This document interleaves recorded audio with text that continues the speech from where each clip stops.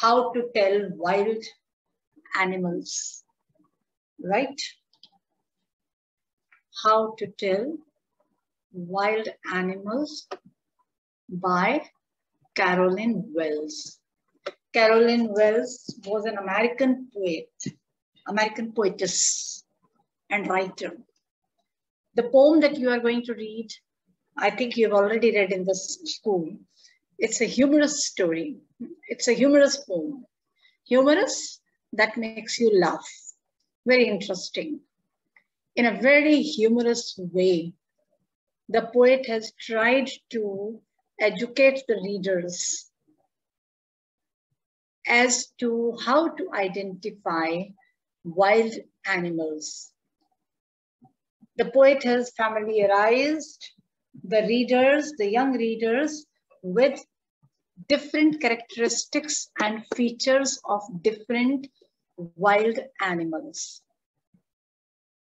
In a way, what the poet has tried to do, not simply imparting the knowledge of the features of the wild animals, but also making them cautious of these creatures.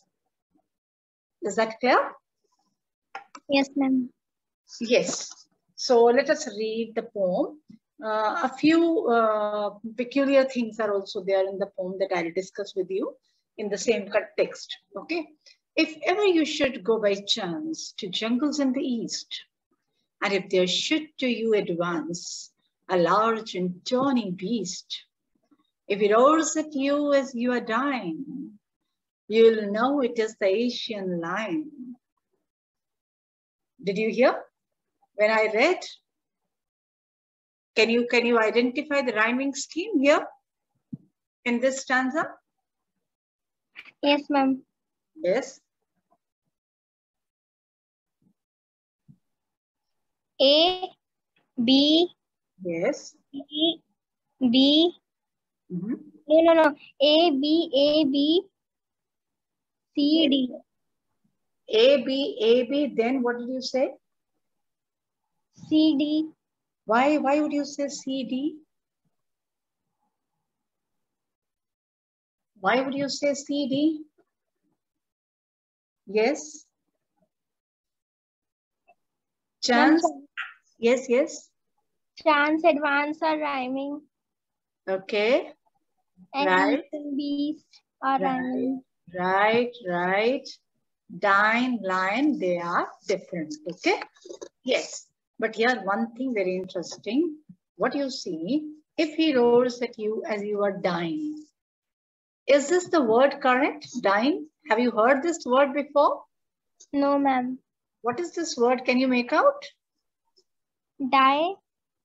Die. From die it is dying. Right? It should have been dying. But the poet has changed the spelling of the word. And this is not that he has done at one place. He has done at another two places also. That he has changed the spellings of the word. Why did he change? Because he wanted the word dying to rhyme with the word lion. Because you see, if he had written as you are dying, then it would not have rhymed with lion, isn't it? Yes, ma'am. Now spelling it as dine, he has made it rhyme with lion. Right?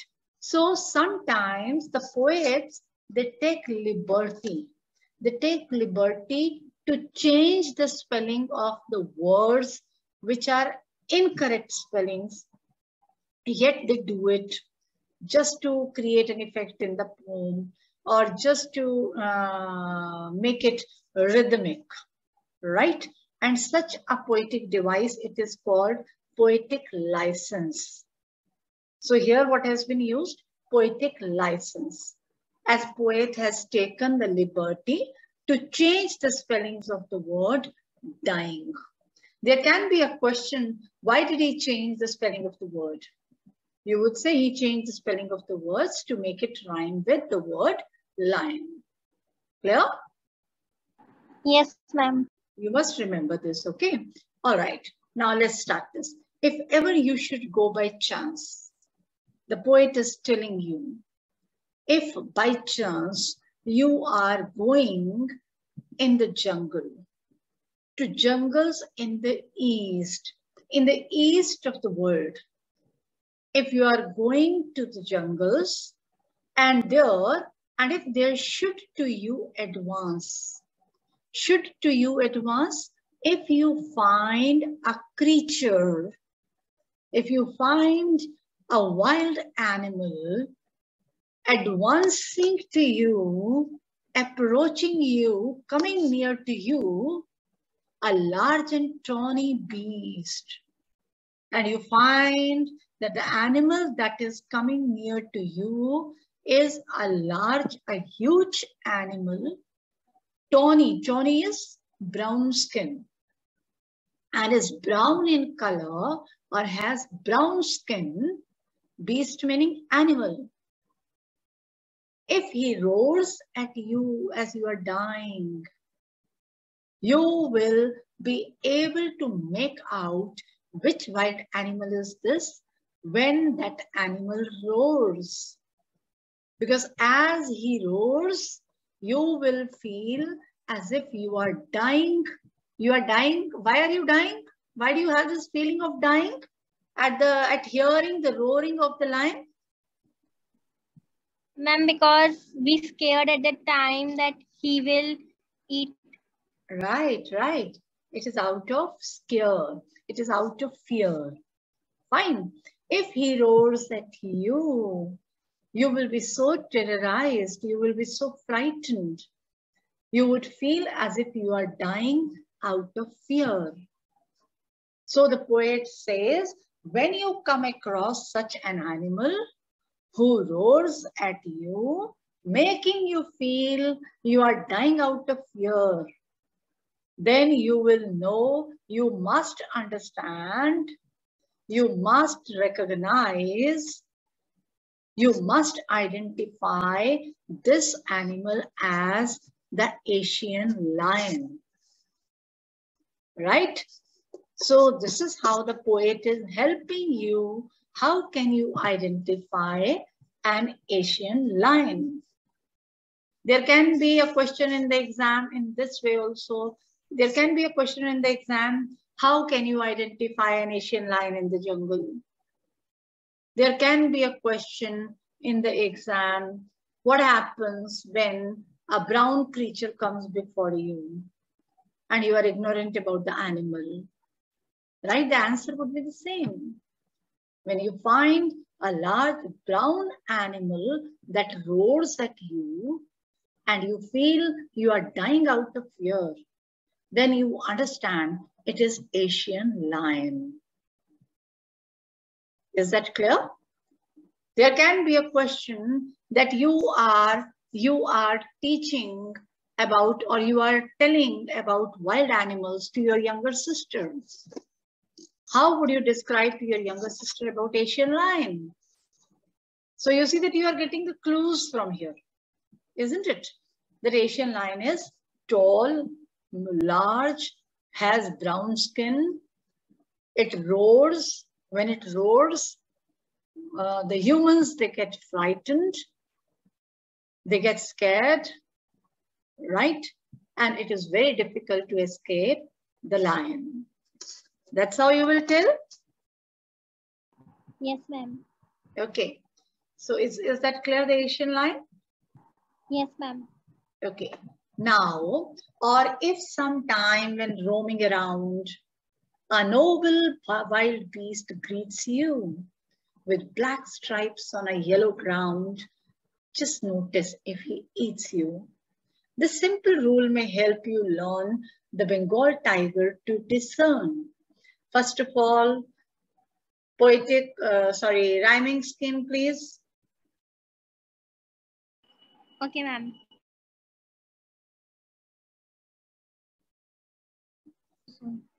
A, B, A, B, C, C. Yes. A, B, A, B, C, C. That's right. Okay.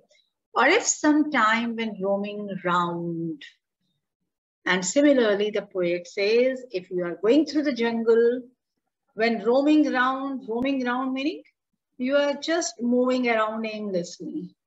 You're just moving around aimlessly through the jungle. And a noble wild beast, noble royal, a royal wild animal greets you. Now, do you think that the wild animal would greet you? No, ma'am. No. This is how he's making it humorous. You can't even imagine wild animal greeting you or you greeting wild animal, right? So he says that if a royal wild creature greets you, meaning encounters you, if you come across, if you face a royal wild animal in the jungle, the animal that has black stripes on a yellow ground. What is ground here? Skin. Skin. Good, very good. Right? The animal that has black stripes on his yellow skin. Just notice if he eats you and observe. When the animal eats you, then you can make out the simple rule may help you to learn. Meaning when he comes forward to eat you, when he eats you, it will help you to understand that this is Bengal tiger. To discern meaning, it is easy for you to understand, it is easy for you to make out, to recognize that the creature is the Bengal tiger. So here the humor is, just notice if he eats you. Right. Do you think you will wait for the animal to eat you? If the animal is that fierce, would you be waiting for the animal to eat you? So this is humorous. The clue that he has given, the guess that he has given. Is that clear? Yes, ma'am. Okay. Now the next one. If strolling forth a beast you view, whose hide with spots is peppered, as soon as he has leapt on you, you will know it is the leopard. It will do no good to roar with pain. He'll only lap and lap again. Yes, poetic device. Rhyming scheme here. A, B, C, C. A, B, C, C. Right, correct. Okay. Now here one thing more. You see, using the animals, referring to the wild animals, the poet is making you cautious while you are going through the jungle or you are coming across such creatures, right? When poet is giving the reference of these wild animals, this is also a poetic device. What is this poetic device called? It is called allusion. A-L-L-U-S-I-O-N. The basic idea behind this poem is not to entertain you, but in a humorous way to educate you about the wild animals so that you are careful. Is that clear? Yes, ma'am. Yes. If strolling forth a beast you view. If strolling is a casual walk. Like I say, I go for morning stroll, I go for evening stroll, right? If you are walking in a casual way and you view and you see an animal, the animal whose hide meaning whose skin has with spots is peppered, whose skin has some black spots, whose skin has some black dots spotted. Now look here, with spots is peppered. Spots are the dots or the black spots, and peppered. Spots have been called peppered. Why? Because black pepper, have you heard black pepper, the spice? Yes, ma'am. Right? It is similar to the black pepper. So here he says, that when you see an animal whose skin has black spots like pepper, and as you face this animal, as soon as he has leapt on you, as you face this animal has leapt, has jumped on you, has pounced on you. You can easily make out such an animal is none other than the leopard. Leopard is the one who would see his prey and he would instantly pounce on his prey. He would pounce on the victim, right? Has the poet used the word correctly? He has leapt on you. Are they correct spellings? No, ma'am. What are the correct spellings? And jump on you. No, what are the correct spellings of leapt?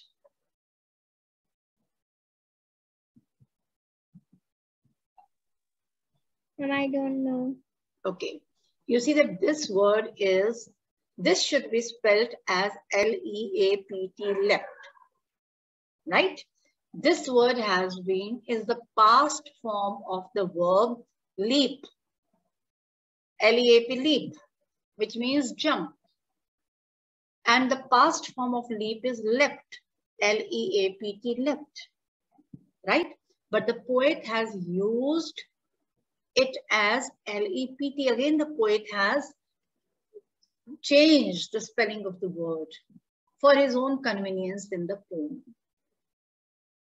Because he wanted to emphasize more on the action of the animals, not the words. Is that clear? Yes, You ma'am. will know it is the leopard. It will do no good to roar with pain. When the leopard pounces on you, when the leopard jumps on you, right, you will roar. You will roar, meaning you will cry loudly with pain. But crying loudly is not going to help you, because he will only leap and leap again. He will jump and jump. He will repeatedly jump on you. Because the leopard does not spare his prey so easily. So the poet has given the characteristic of leopard. First of all, its physical features, that the leopard has black spots like black pepper. Secondly, when the leopard finds his prey, then he just jumps on his prey and keeps on jumping until or unless he kills his prey. Is that clear? Yes, ma'am. So here again, this is what we would say, it is poetic license the poet has used, because he has taken the liberty to change the spellings of the word which are incorrect. But he had used those very words because he wanted to emphasize on action of the animals. Clear? Yes, ma'am. Okay. If when you are walking around your yard, you meet a creature there who hugs you very, very hard, be sure it's a bear. If you have any doubts, I guess he'll give you just one more caress. Yes. The rhyming scheme? A, B, C, C. Right. Now it says, if when you are walking around your yard meaning your lawn, right? If you are walking through your lawn and you meet a creature there, you find a creature there, the creature, when he finds you, he hugs you very tight. He hugs you tightly. He does not free you. He says such a creature that hugs you tightly is a bear. Bear, when he finds his prey, the bear holds his prey very tightly. So when you come across such an animal that holds you tightly, do remember it is a bear. If you have any doubts, I guess. He says, if you have any doubts, if it is really a bear or not, then I think the poet thinks he will give you just one more caress. He will give you just one more caress, meaning repeatedly he would be hugging you, not sparing you, and that would confirm that the animal is a bear. That will help you to guess, to make out that the animal that holds you tightly is a bear only. Is that clear? Yes, ma'am. Okay. Though to distinguish beasts of prey, no voice might nonplus. The crocodile you always may tell from the hyena thus. Hyenas come with merry smiles, but if they weep, they are crocodiles. Yes, the rhyming scheme? ABCC. Right. Though to distinguish beasts of prey, the poet wants to know if you can distinguish, if you can differentiate between the animals like crocodile and hyenas. How would you identify them? A no voice might nonplus. In order to differentiate, in order to know the difference between those very animals, beasts of prey, meaning those very animals who hunt for their prey, right? You see that the lion and tigers, etc., kinds of animals, they do not hunt for prey. They keep on moving around, and when they find their prey, then they don't let them go, right? But the animals like hyenas and crocodiles, they're always secretly looking for their prey, hunting for their prey. And he says, a no voice. A no voice meaning a new person. The one who does not know, the one who is not familiar with these animals, the one who has no knowledge of these animals, the one who encounters these animals for the first time perhaps, might nonplus. Nonplus meaning might get puzzled, might get confused.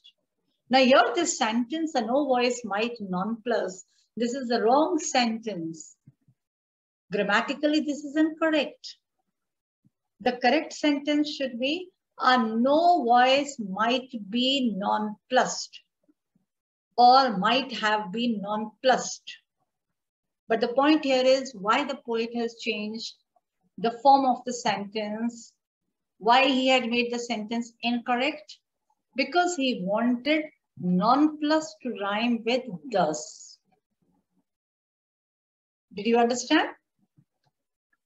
Yes, ma'am. If it was nonplussed, then it could not have been rhyming with thus. So in order to make it rhyme with thus, in order to create rhythm in his poem, he had changed the sentence which is incorrect. But the meaning is clear, right? So he says that a person who is not familiar with these animals would get confused, would get puzzled when he finds these animals who are hunting for their prey. The crocodiles, you always may tell from the hyena thus.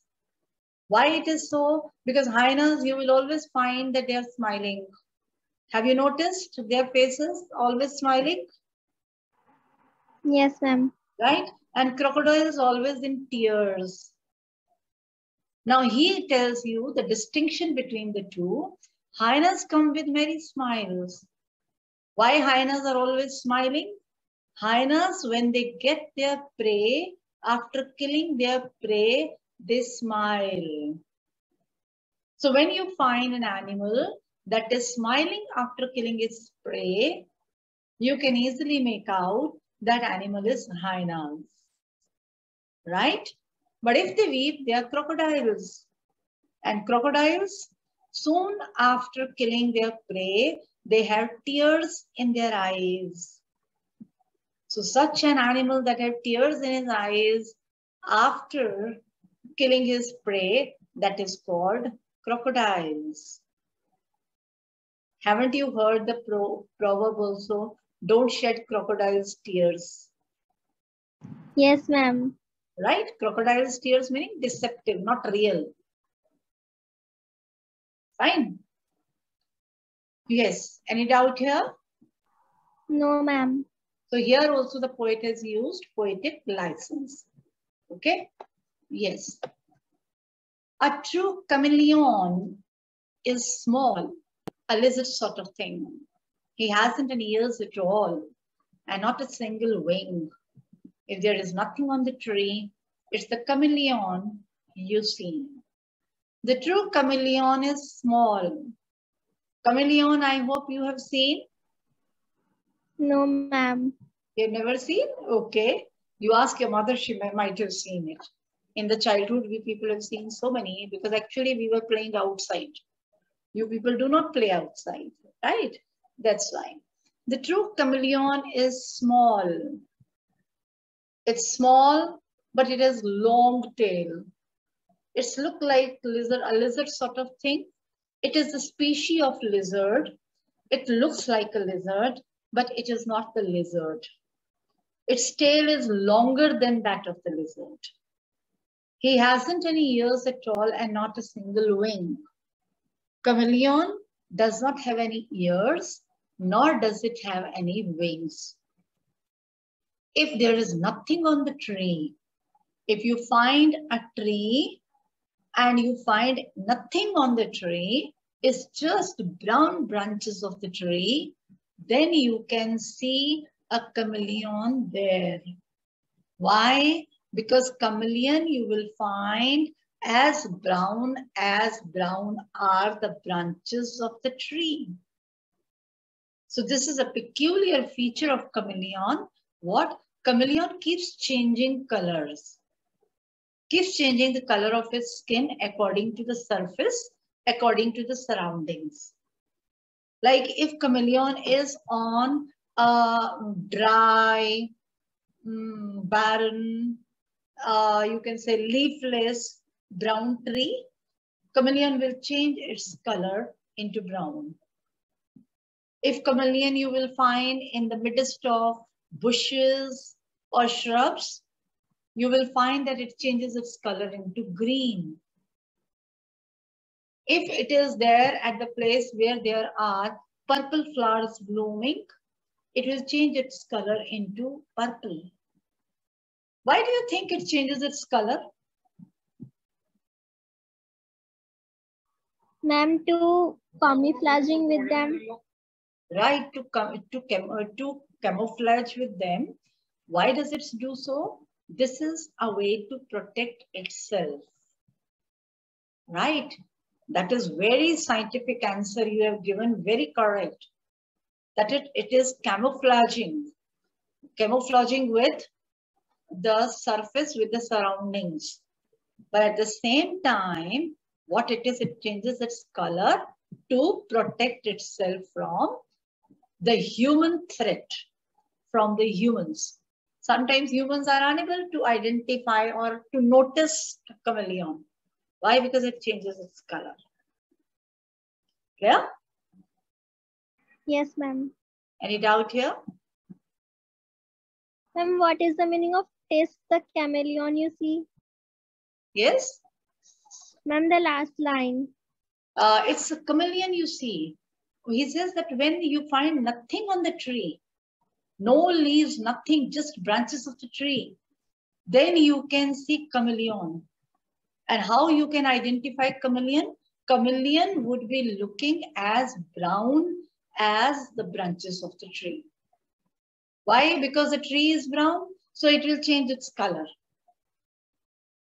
As you yourself said, camouflaging, right? Yes, ma'am. Fine. So it will change its color. When in the green surroundings, it will change its color into green. When it is somewhere where there are the sunflowers blooming, it will change its color into yellow. This is what is the feature of chameleon. Right? Okay, ma'am. Yes. Now look at this. These three are the poetic devices which have been used here: allusion, alliteration, and poetic license. Allusion throughout the poem, because in every stanza the poet is referring to a wild animal in order to make the readers cautious about wild animals and also to educate them about the features of the wild animals. Clear? Okay, let us find out alliteration now. Yes, in the first stanza, do you find alliteration?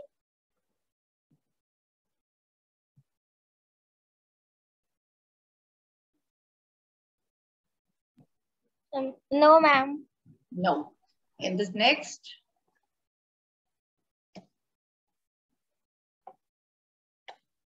Second one? Ma'am, roaming round. Roaming round, very good. Correct. No, ma'am. In second one, there is no one except roaming round. Okay, fine. In the third one?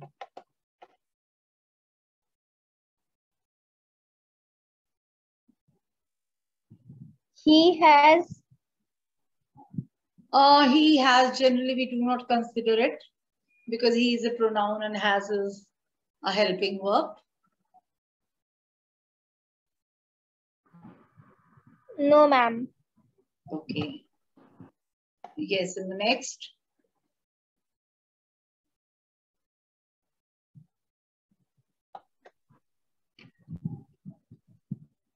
Ma'am, very, very. Where is it? Ma'am, in third line. Who hugs you very, very hard? Very, very is not alliteration and more. Can you make out what is it?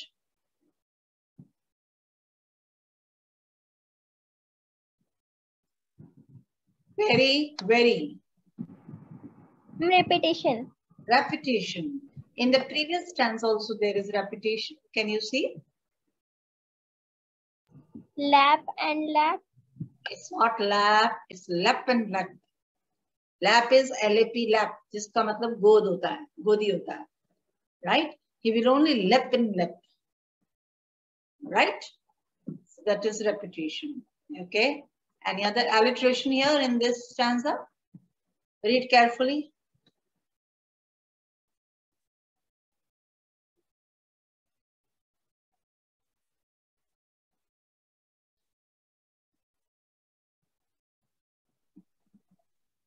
No, ma'am. It is there. Read time and again, very carefully.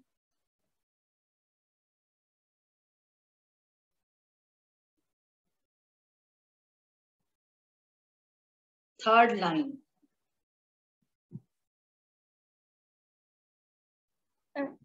Hugs and hard. Right. Her, hugs her, hard her. The same sound is there. Okay. So when you come across such an example, you will quote the line, you will underline hugs and hard, and you will write alliteration. Or you will underline very, very, and you will write repetition. All right? Okay. Now the next one. Yes. No voice and non-plus. Right, correct. Addiction. No voice, non-plus. That is right.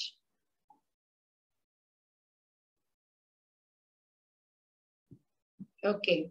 And then there is poetic license. Okay. Yes. Now the next. Ma'am, in the last one, there is poetic license in the last line. It's the chameleon, you see. In the last line, no, it's not poetic license. See, poetic licenses where the poet has changed the words spellings or the poet has changed the form of sentence. All right? Okay, ma'am. Yes.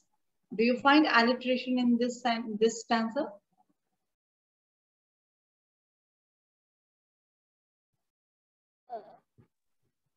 No. No, ma'am. No. Fine? Yes, ma'am. Any doubt? Anything else? Ma'am, what is the meaning of the first word of last line? First word of last line. This one, TIS. Yes, ma'am. It's the short form of it's. Sometimes the poets, they change. Just to make the poetry interesting. Right? It is it's. It is the commonly and you see. So the poet has written it like this, TIS. Okay, ma'am. Yes. Anything else? No, ma'am. Okay, now whatever the next topic you want, you will post it in the forum. Okay? Okay, ma'am.